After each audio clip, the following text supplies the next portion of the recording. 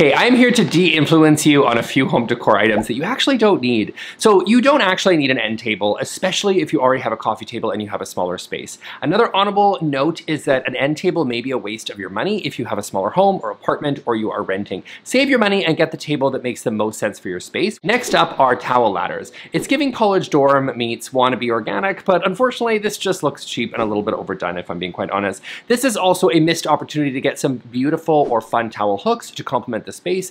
Also, hooks take up virtually no room compared to the towel holder, which will take up floor space. Also, stay away from bar carts if you don't have the funds to have one for yourself. They are completely unnecessary, and having too much alcohol on display when it can be put away in cabinets, for example, can give a really sort of messy, cluttered look for your space. So if you love a bar cart, great, but if you don't, I'd say skip it.